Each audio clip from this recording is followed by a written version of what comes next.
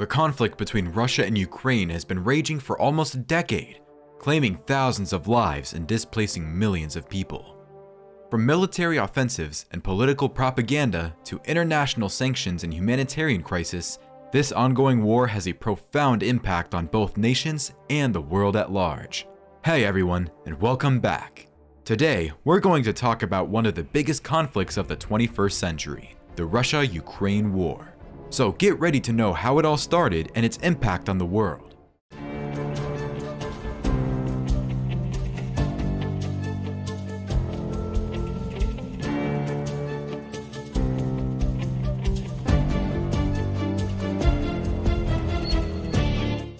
This war started in 2014 when Russian troops disguised as locals invaded Crimea, which is a part of Ukraine. The conflict escalated when Russian and Ukrainian proxy forces seized territory in the Donbas region of Ukraine.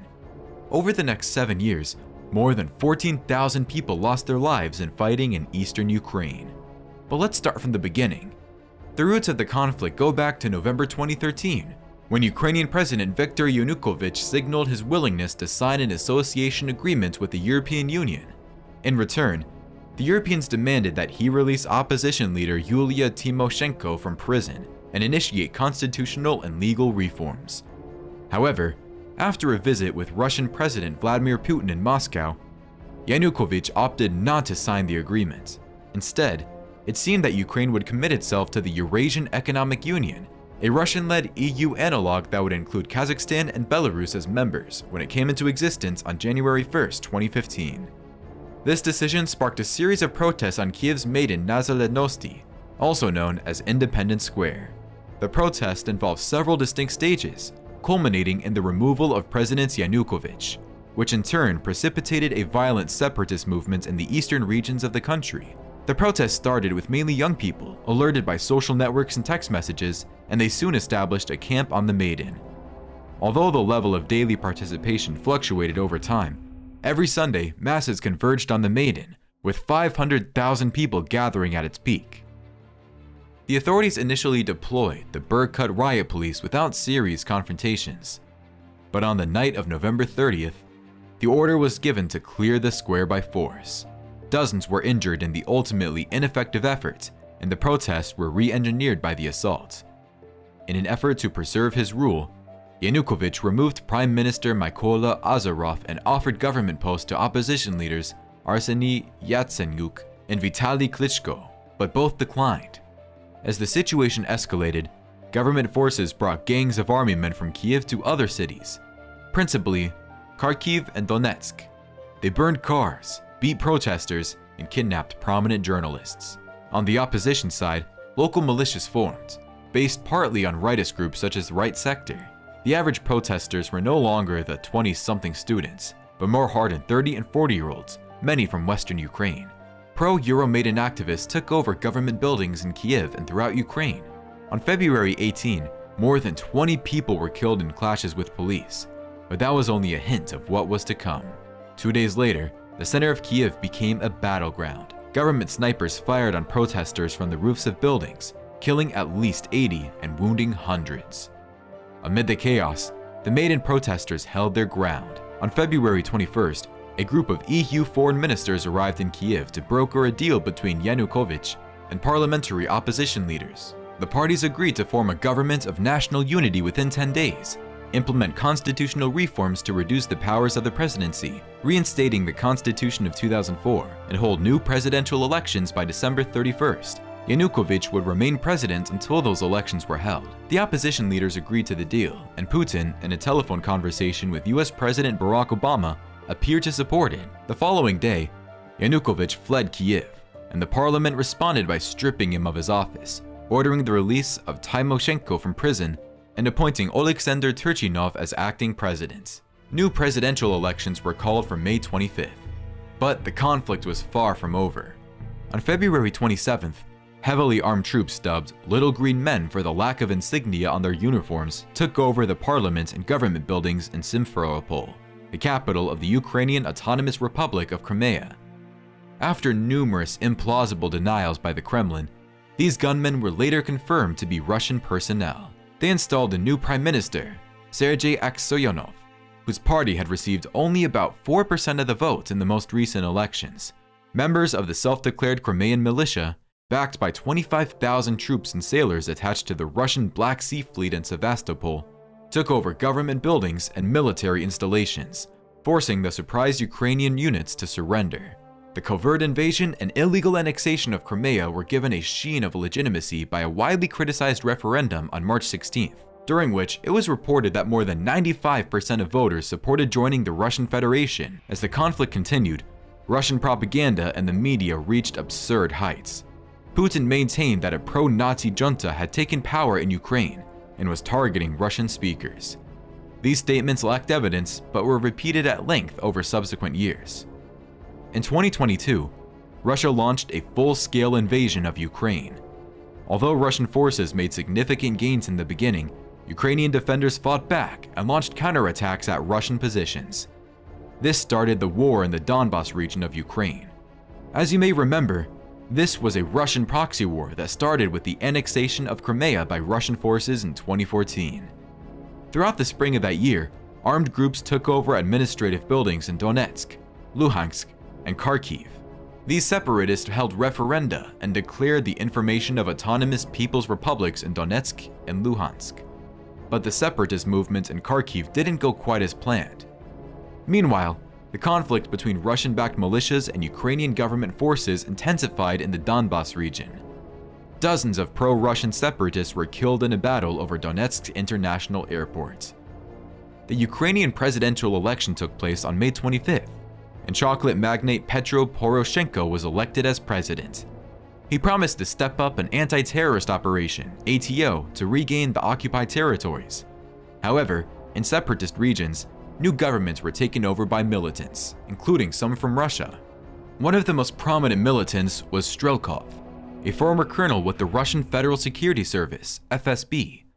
He established his headquarters in Slovyansk. Strelkov and about 8,000 men established a new base in Donetsk after ATO forces liberated Slovyansk on July 5th. Sadly, units under Strelkov's command were believed to have been responsible for shooting down Malaysia Airlines flight MH17 near Hrabov on July 17th. The international community increased sanctions on Russia, freezing bank accounts and banning travel by prominent officials in late July. In late August, regular Russian troops entered Ukraine and surrounded Ukrainian troops at Ilovaisk, where they killed hundreds. Despite overwhelming evidence of direct Russian participation in the conflict, the Kremlin insisted that it was not intervening in Ukraine. After separatist forces opened a new front that once again threatened the key port city of Mariupol, Poroshenko decided to abandon the ATO operation. Representatives from Ukraine, Russia, the Organization for Security and Cooperation in Europe, OSCE, and the two breakaway republics met in Minsk, Belarus to conclude a ceasefire agreement. Unfortunately, in spite of repeated violations by both sides, the Minsk Protocol remained in place, and by the end of 2014, more than 4,700 people had been killed, and more than 10,000 had been wounded in the fighting. But let's fast forward a bit. In 2015, the leaders of Ukraine, Russia, France, and Germany agreed on a 12-point peace plan, dubbed Minsk II, that proposed the cessation of fighting, the withdrawal of heavy weapons, the release of prisoners, and the removal of foreign troops from Ukrainian territory. The tenuous peace was held, and heavy weapons were pulled back by both sides in early September 2015. Then, in 2019, Ukrainian comedian and actor Volodymyr Zelensky was elected president of Ukraine. In his hit television show, Servant of the People, he portrayed an everyman who followed an unlikely path to the presidency. Life would imitate art, as Zelensky's anti-corruption platform earned him widespread support, and he defeated Poroshenko in a landslide. Zelensky vowed to bring the conflict in the Donbas to an end, but his efforts were quickly complicated by a political scandal involving the United States.